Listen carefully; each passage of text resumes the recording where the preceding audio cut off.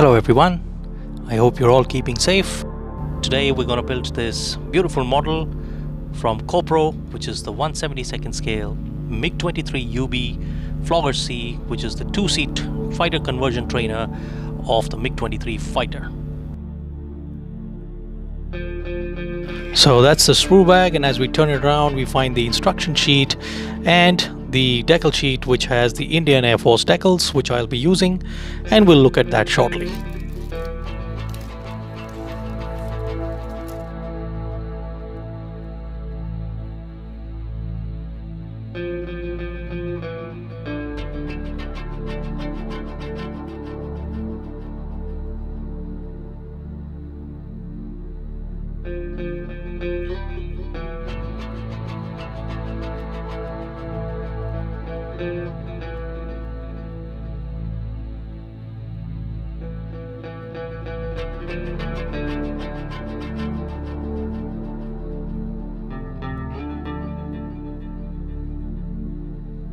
So I began the assembly by cutting off the parts from the sprues, and I began with the basic assembly of the cockpit. And the first thing I noticed was a lot of flash on the seat and the cockpit assembly, which I had to clear off, and then I went ahead and assembled the seat. The rear bulkhead of the cockpit tub had to be cut off in order to assemble the construction of the two-seat conversion trainer. The instruction sheet is pretty vague, and you'll notice the control column is part number 9, and in the sprues it is part number 60 and part number 88. So I literally had to figure out on my own what goes where, and the instructions didn't really help. Anyway, so I assembled the cockpit together, pulled out my Fevicryl teal blue color, and began painting the instrument panel.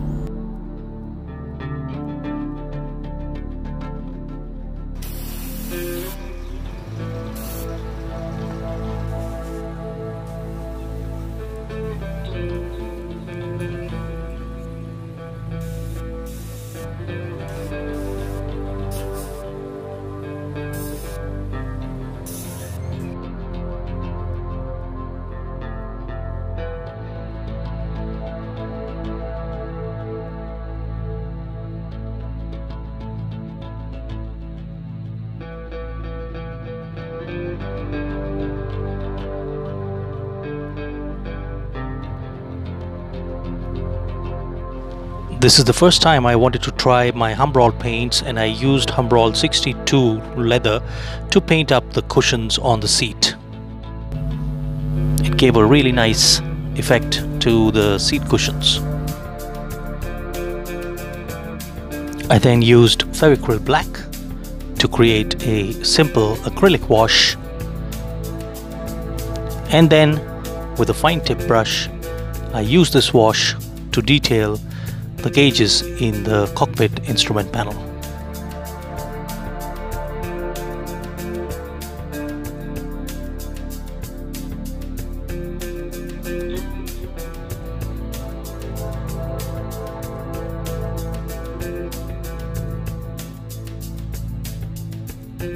And the last few switches on the instrument panel were detailed with a toothpick using Fevicryl golden yellow.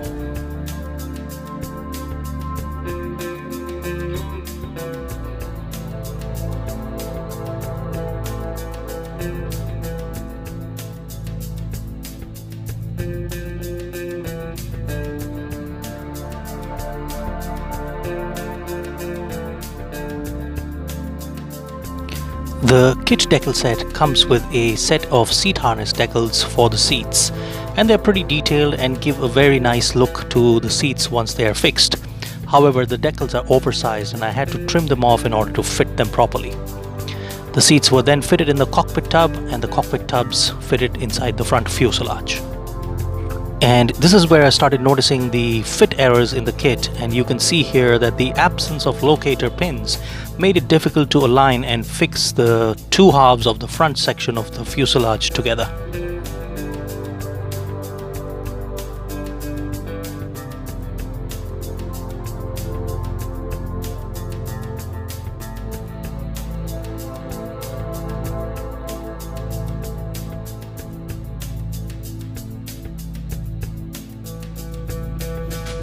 At this point, I am at the assembly of the afterburner cowling and afterburner fan section, and the instructions are vague and they do not mention which part of the cowling will face in the front and which part will face the other way.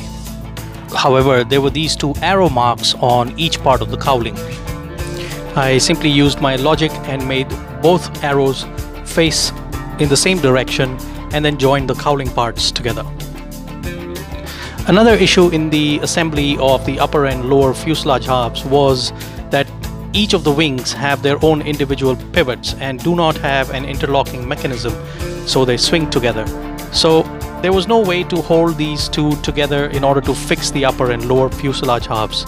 So I had to improvise, and I used my Fevicol white glue in order to keep these wings attached to their pivots. And then once that was done, I joined up the upper and lower fuselage halves.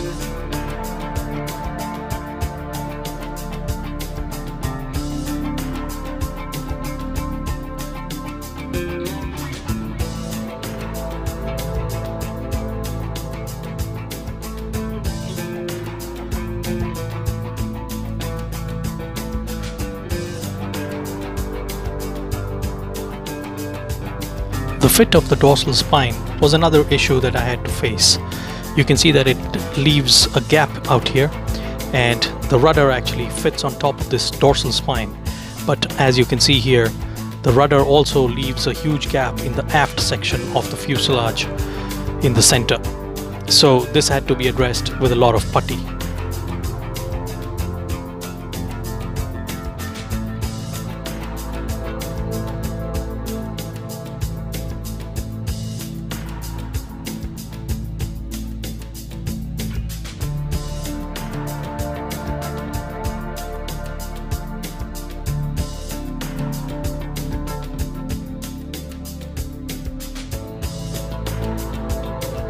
I then began the painting phase of the model by priming with Bosnia Grey primer and then pre-shading with Fevicryl Black.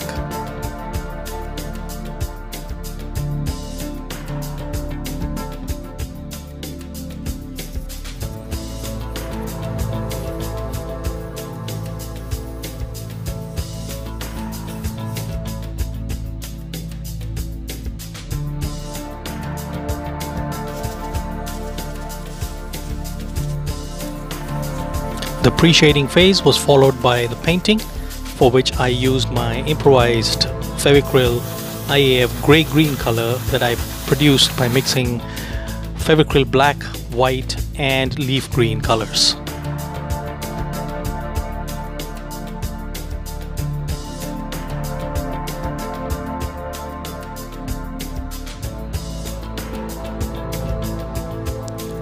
As soon as the painting was over, at this point I realized a big mistake that I had made. I actually attached the wrong nose onto the aircraft. The nose is actually the trainer version nose, whereas I actually attached the fighter version nose. Now I had two options at this point. One, to go ahead with the build as is and live with that inaccuracy, but I decided to try my hand at carefully removing the nose and fitting the new one and reworking the colors again.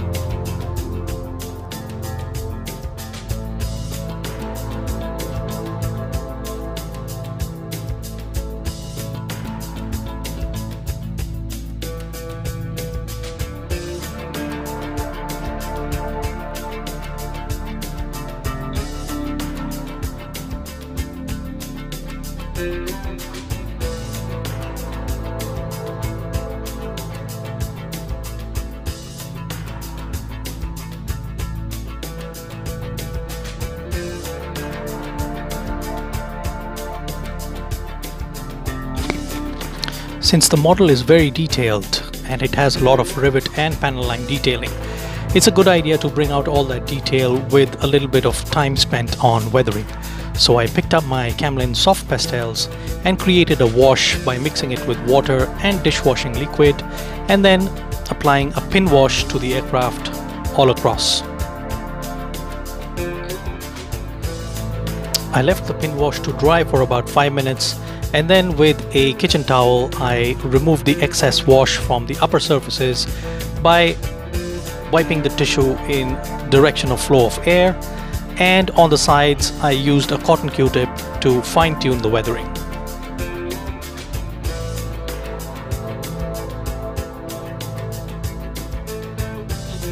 And finally, here are the beauty shots of the MiG-23UB from 29th Squadron Scorpions, Indian Air Force Base, Jodhpur, around 2019. This aircraft last flew in December 2019 and was finally phased out in March of 2020. The kit is really detailed, and you can see that a little bit of extra weathering effort has really brought out all the rivet and panel line details. The kit is not recommended for a beginner, but I felt that an advanced modeler would be able to do much better justice to this kit. So that's it. That's as far as I decided to go with this model. I hope you enjoyed watching the video as much as I enjoyed the journey of building the model and bringing out all that rivet and panel line detailing. I appreciate you watching, ladies and gentlemen. Thank you very much. See you again in the next video. Bye bye and keep safe.